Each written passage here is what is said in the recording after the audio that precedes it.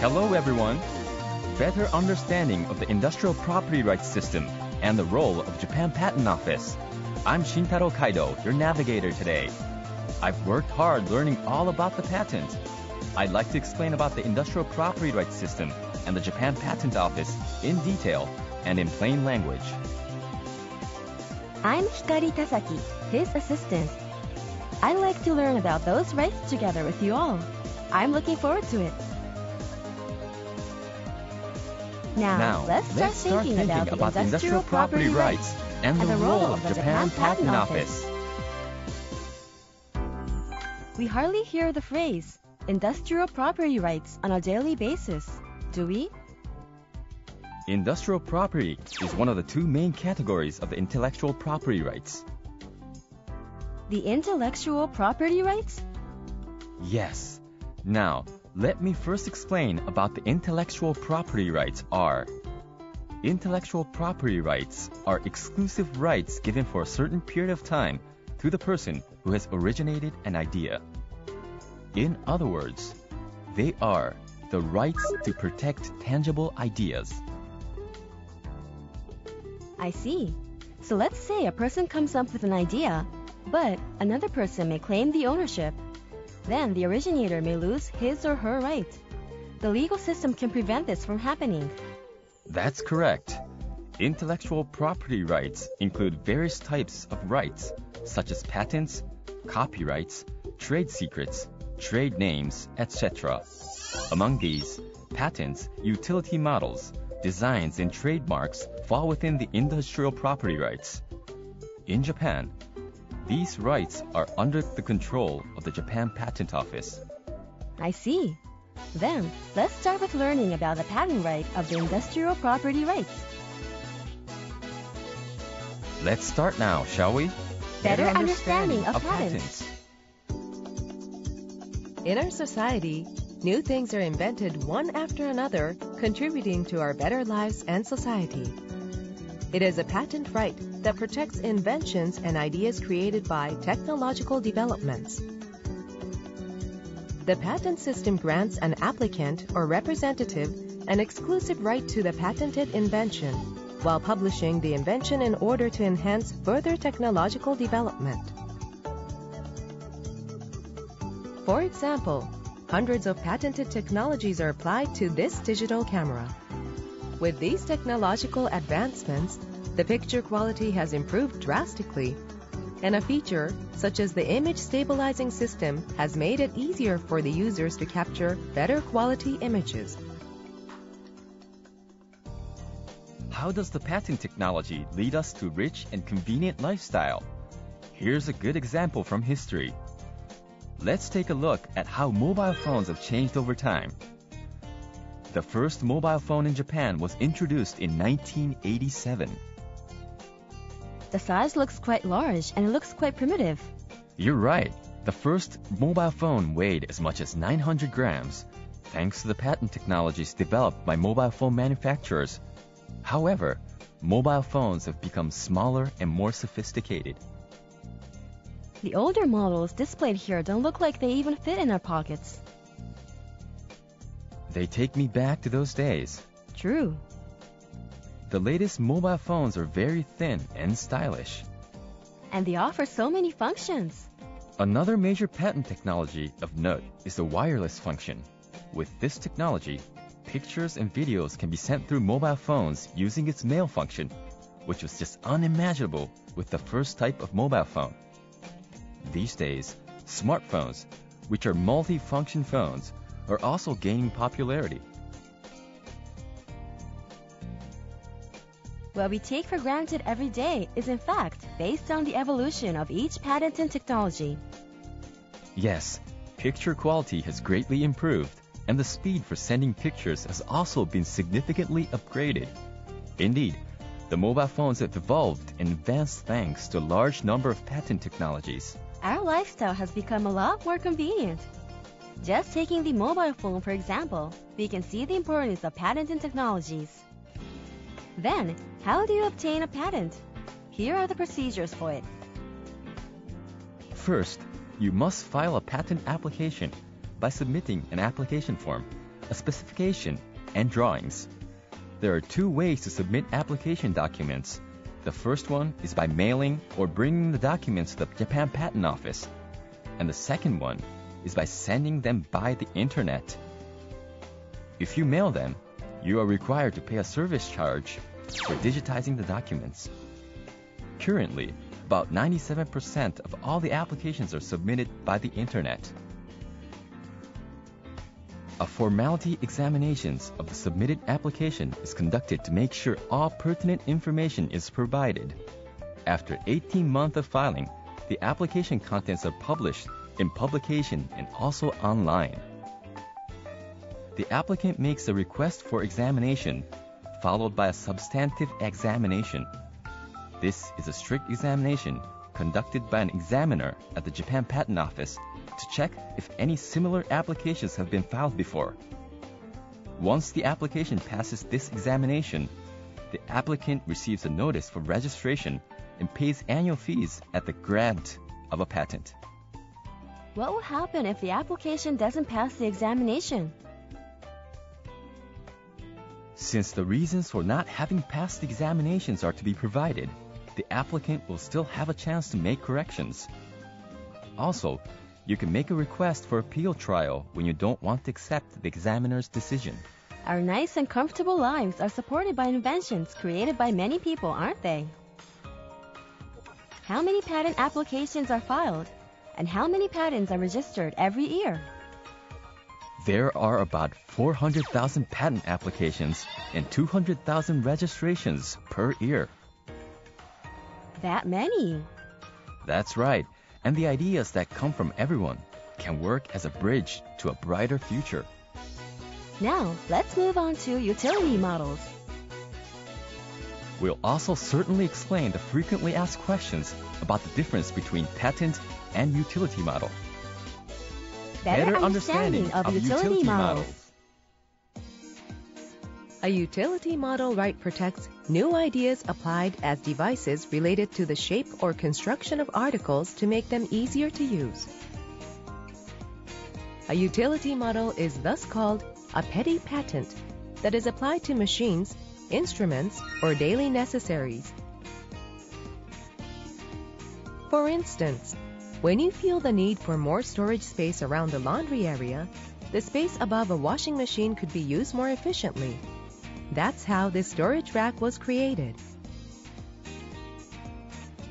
Or a replaceable sheet of a floor mop can be replaced easily and stays on securely by applying simple ingenuities. This can be considered a petty patent. What's the clear difference between utility model and patent? Let me explain it even further. A patent is for an invention of a product, a method or a method for producing something. A utility model is a device related to the shape or construction of articles.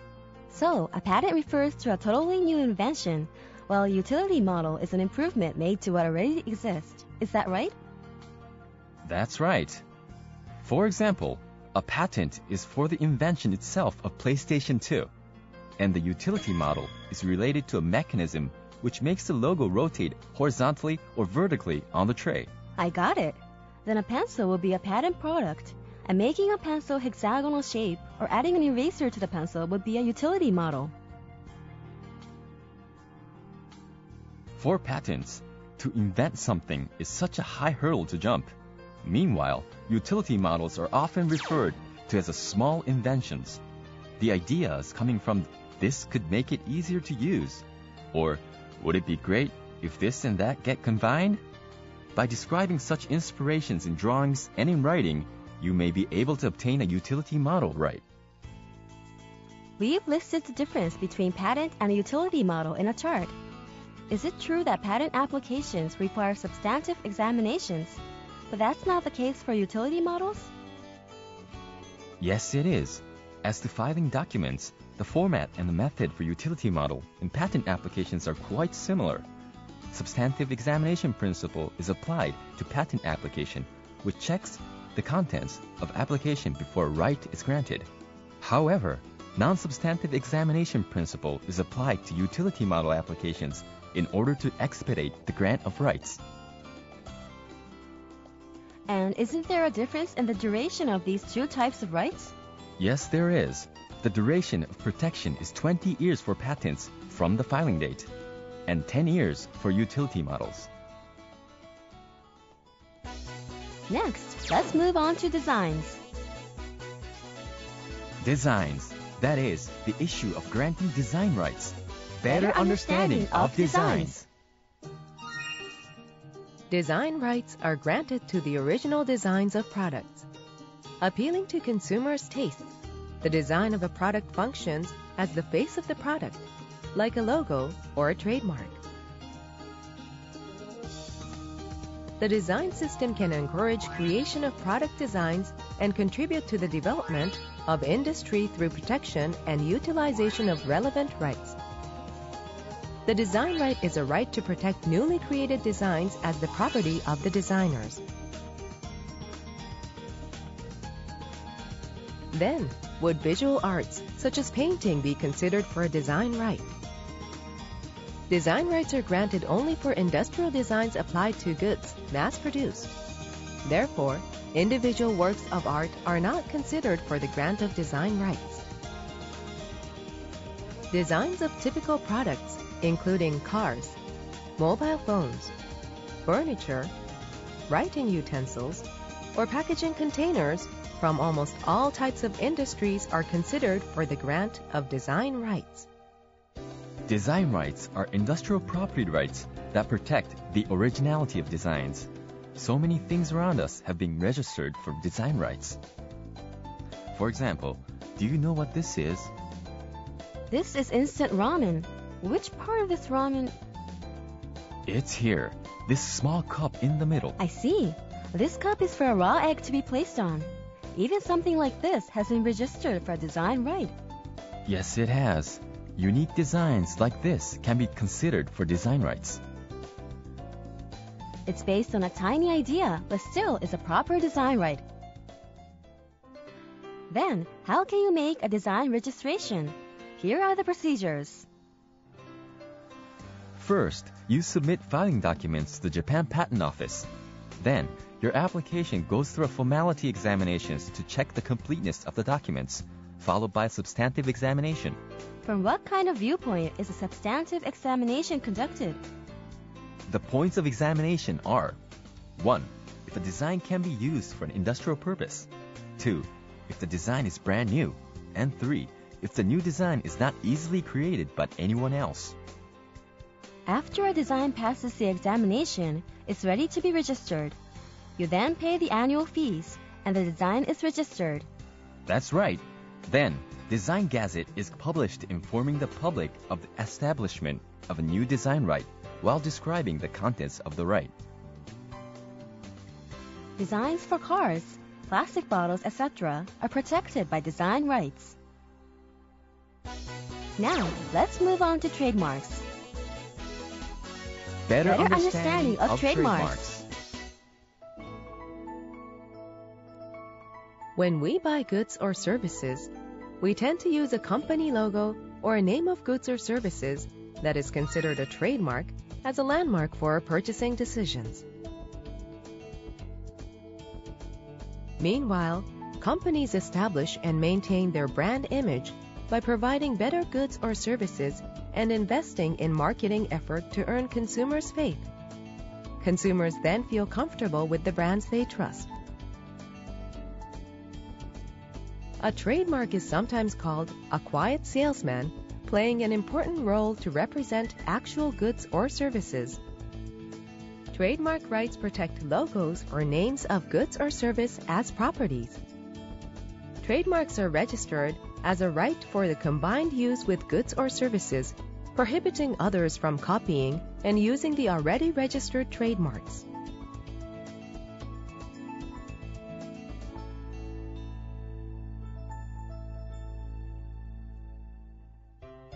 Duration of trademark right is a unique feature. How long is the duration of a trademark right? The duration of a trademark right is 10 years from the date of the registration. However, it can be renewed as many times as the right holder wishes so the right, in fact, can last forever. One old trademark in Japan belongs to Kamenoko Tawashi, which was registered in the 45th year of the Meiji era. The 45th year of the Meiji era is the year 1912, almost 100 years ago. Precisely. Patents expire 20 years from the filing date, but brand or trade name can be used for such a long time by continuously renewing a trademark registration. This may encourage you to look for familiar trademarks around you. How do you file an application for trademark registration? Here are the procedures. After submitting a trademark application, the contents of the application gets published. The submitted application then goes through a formality examination to ensure the prescribed format was followed. Then, a substantive examination is performed to check whether all the requirements are fulfilled. When the application passes these examinations, the Japan Patent Office decides to register the trademark. You pay the registration fee and the trademark is granted. A certificate of trademark registration is sent to the applicant. It's apparent that trademark rights are deeply ingrained in our daily lives.